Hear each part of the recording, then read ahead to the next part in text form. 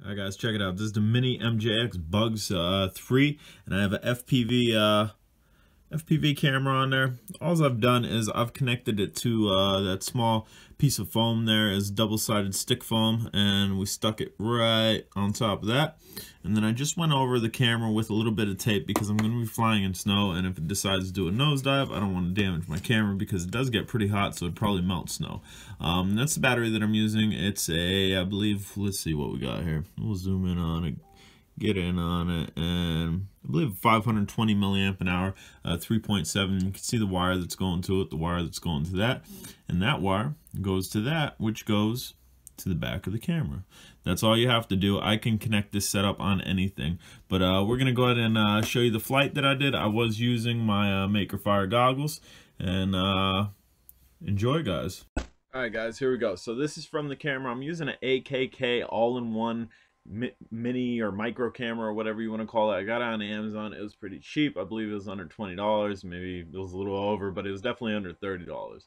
This camera gets good range. It also takes good video and sends transmission to my goggles pretty well too. I'm not using high-end goggles. I'm using a set of MAKERFIREs that work really well too. And we're really not going for a burner flight here. It's freezing out. It is literally like 12 to 13 degrees Fahrenheit out with a 10-mile-an-hour wind. For the majority of this flight, I am going to be in the first speed setting, and then towards the end of it, I actually do turn it up into the second speed setting. But we're, again, just nice chill flight, trying to get a feel for the sticks with this Bugs 3 Mini. I had the Bugs 3, the regular sized one, out with MJX's FPV setup, which didn't get great range. So we're doing this with this one, and I just really want to get behind these sticks. I really want to be able to control this and know that I'm going to be able to control it that way. As you see where we were just over the playground. I've flown FPV over there with some extremely toy grades.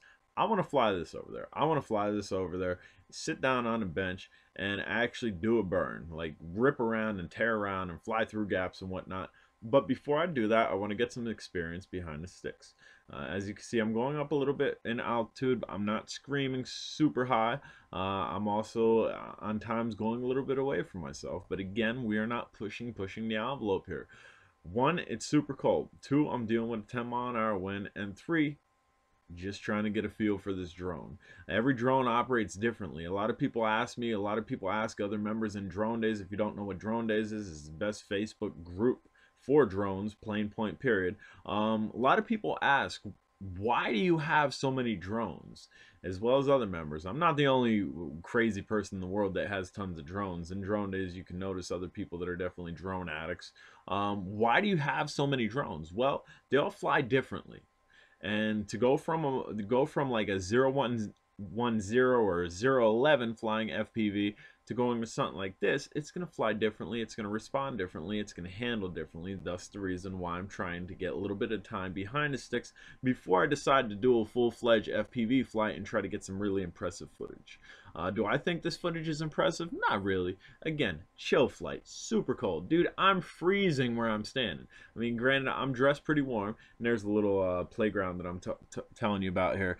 Generally, I don't know if you're going to be able to see it. That bench to the left, generally that bench to the left is what I sit on when it's warm out. Obviously, it's not warm, so we're not sitting. I'll just stand in the middle of the field and freeze a little.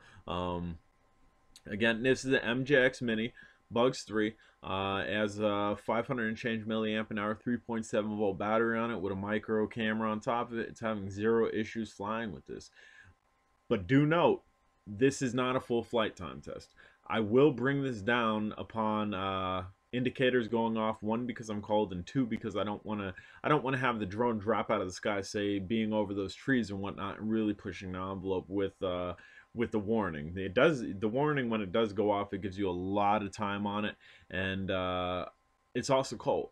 So whatever flight time I get, I'm going to be happy with, because then I could get in my car and I could warm up. And whatever flight time I do get prior to that beep warning, you could probably increase that by 2 to 3 minutes, if not more, because again, I'm almost in single-digit weather here. I'm in freezing weather, and that affects lipos drastically.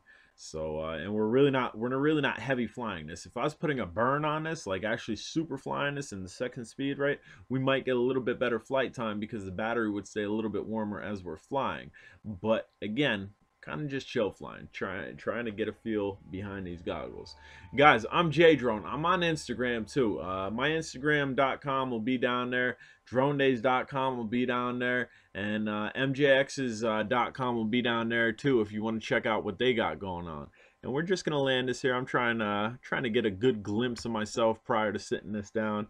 Just kind of panning around myself, that way I could pull a still, which I've already pulled a still. It's on my Instagram. It's also on Drone Days, so if you want to check out the still that I pulled right before I hit the ground, here is actually one that I pulled. You can pull stills from your video. All you have to do is pause your video, take your snipping tool on your computer, crop, copy, paste, bam, done. I do that all day. All right, guys, fly safe, take care.